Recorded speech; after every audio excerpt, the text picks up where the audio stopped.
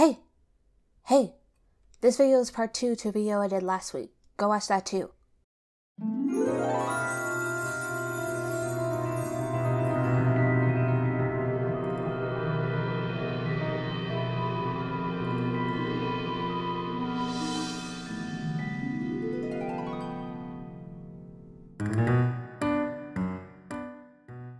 Okay, we're finally getting to making our choker.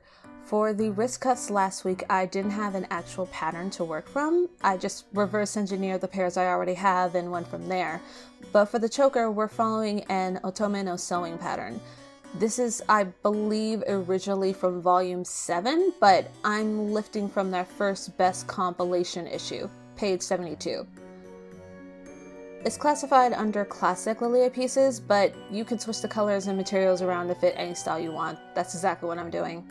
The instructions call for satin ribbon, but I don't trust satin to hold up the weight of the cameo properly. I mean, look at the close-up on this model. That is a gap. No one wants that. We're using velvet ribbon instead. It's sturdier and goes better with the style I'm going for.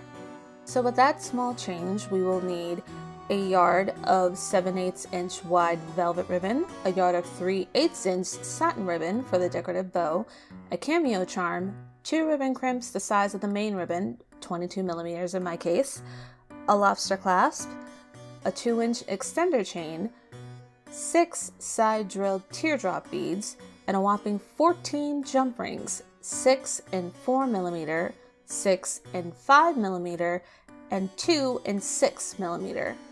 You shouldn't actually need more than a half yard for the main ribbon, that's just how much I bought, but I like to account for mistakes. You'll also need jewelry pliers, a jump ring opener, and an awl to poke your holes for the rings. The one I have is 0.60 inch. I tried using my pins, they're too small. Investments, people. Measure your neck and cut a piece 1 inch to 1.5 inches shorter. For example, my neck is around 15 inches, so I'm going to cut 14. The extender will make it up.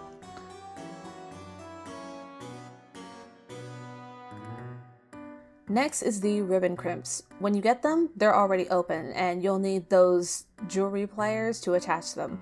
Be careful when lining them up, very easy for them to turn out crooked.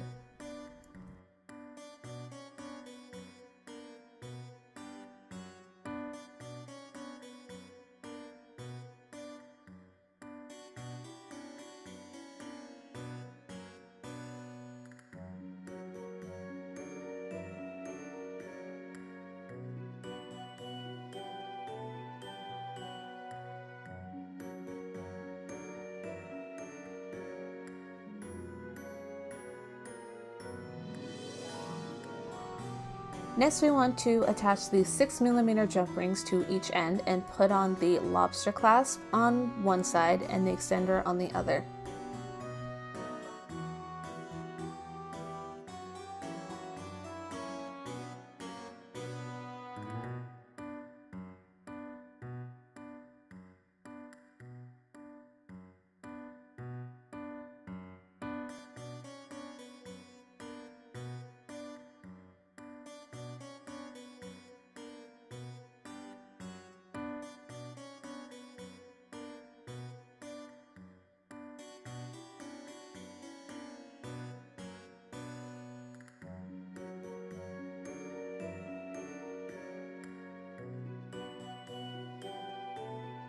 Now for the hard part, the beads.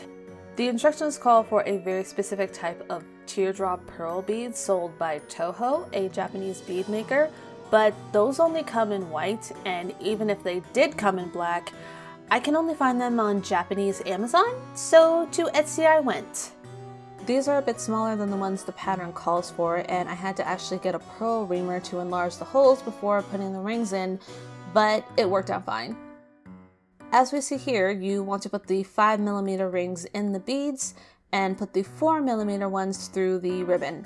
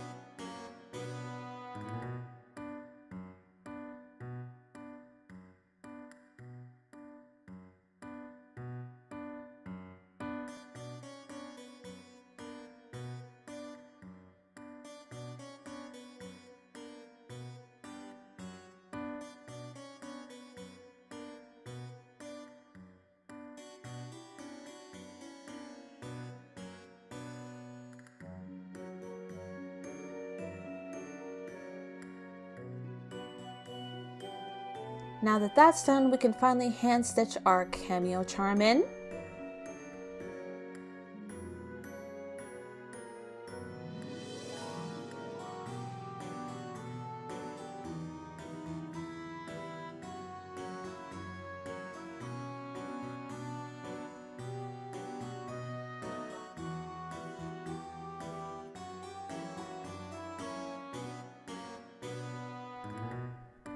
Make and attach our bow.